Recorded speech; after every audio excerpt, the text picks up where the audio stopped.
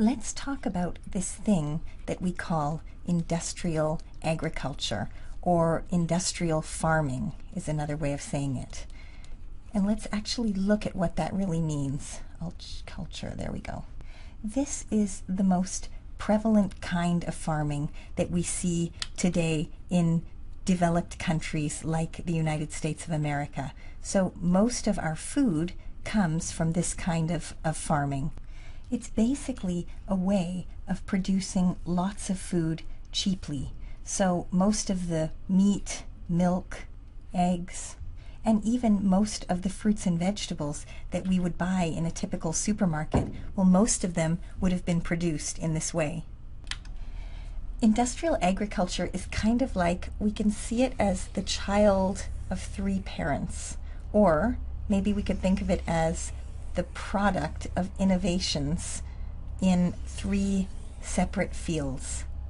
The first is science and technology, and innovations in this field include things like improved farming methods, let's say, or better agricultural technology and those sorts of things. Also in this circle, I would put things like genetic modification. So I'll just write here, gene modification. And we'll look at what the upside and the downside of each of these innovations has been with regard to this kind of farming. The second parent or contributing field is the field of economics. And this includes, for example, techniques for achieving something called economies of scale. And that basically means if you produce a lot of something, you can usually sell it more cheaply. So I might put in here in brackets mass production so that you remember what that means. Mass production. Also in this field is the creation of new markets. So that's identifying new consumers for your products and then actively selling or advertising to them to get them to buy the products. The third parent or responsible party for industrial agriculture is the field of politics. The government regulates or has the duty to regulate things like global trade, food labeling, and especially food safety regulations. These are regulated by the FDA. Now, while the government is supposed to make regulatory decisions to benefit the people of our nation or any other country which has a government regulatory body, in reality, it's not quite as simple as that. The decisions made by the government are actually influenced quite significantly by food lobbyists. And the food lobbyists represent the companies that are mass producing all of these goods for consumption by the general population.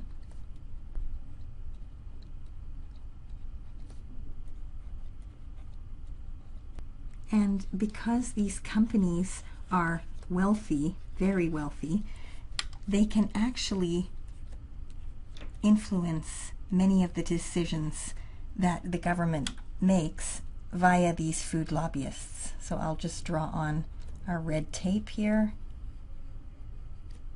That's the red tape of the lobbyists. Things like you can't say limit red meat consumption because the beef lobbyists would fight against that, and so you would have to say limit your intake of saturated fat in a health warning issued by the government. Those sorts of things are controlled by food lobbyists. So let's go back now and define some of these innovations. In the 1800s, elements like nitrogen, phosphorus, and potassium were identified as stimulating growth in plants. And so these elements were then the beginning of what we know as fertilizer. Secondly, in the 1900s, vitamins were discovered or isolated, and they were then found to be responsible for growth and maintenance of health in animals.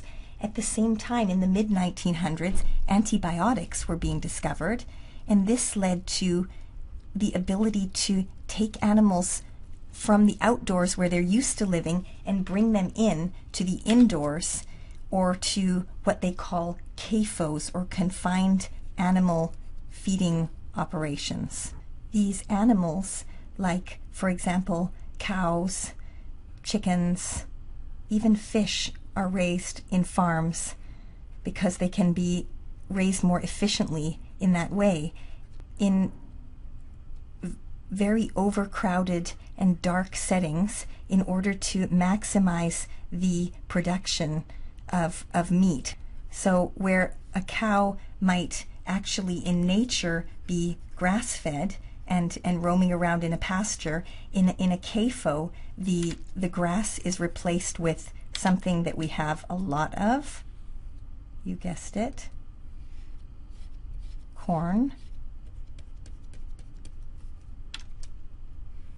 And the cows are then kept in very close quarters, actually quite still, so that they can't graze and walk around, and instead they're sort of fed at these feeding troughs, and it makes them get fatter quicker, and that of course means more money for the companies that are selling this product.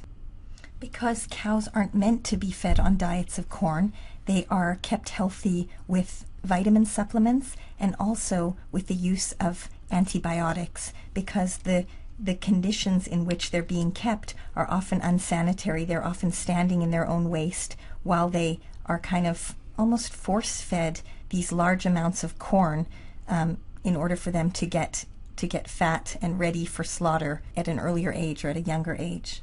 Genetic modification involves taking the genome or the genetic material of a plant, like for example corn, and then changing it so that the plant is no longer susceptible to a pathogen or a bug that once used to attack that plant, and that increases the yield.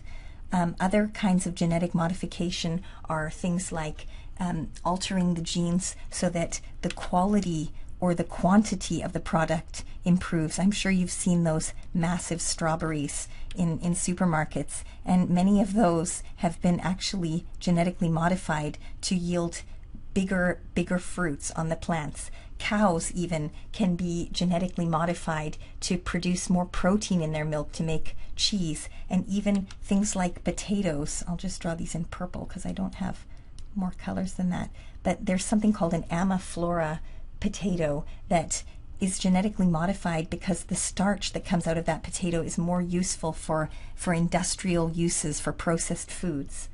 Now, the downside of this kind of genetic technology is that it decreases something called biodiversity.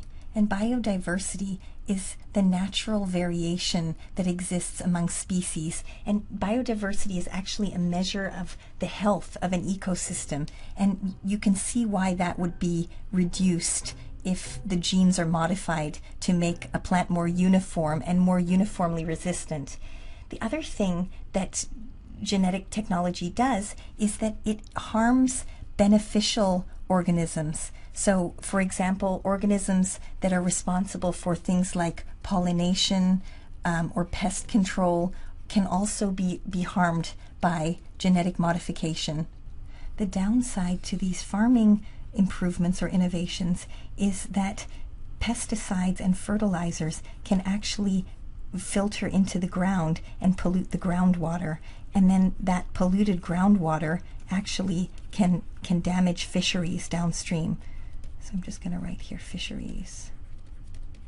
The other downside is the fact that the methane byproducts from these CAFOs, or confined animal feeding operations, actually can damage the ozone as well. So that's another potential side effect of this kind of industrial agriculture.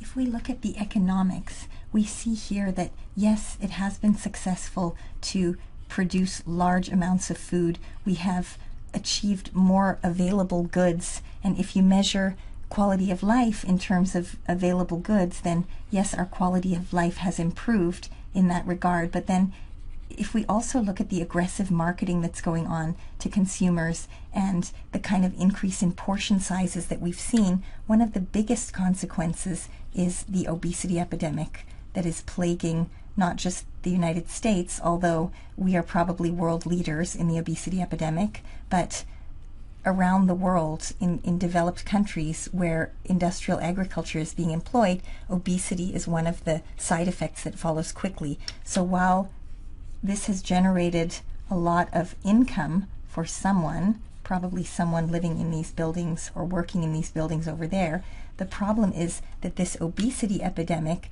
is going to cost society a lot in terms of medical care, and that is going to, in some ways, undo what we've seen here in terms of the profits, if we look on a societal level. So I guess the take-home message is that while industrial agriculture has been successful in producing more food for a growing number of people, at the same time, the side effects of this kind of mass amount of cheap food has been environmental effects, societal effects, health effects such as obesity, and all of these problems are problems that we actually are going to be paying for later on. And this is why we need to start thinking now about potential solutions to these kinds of issues.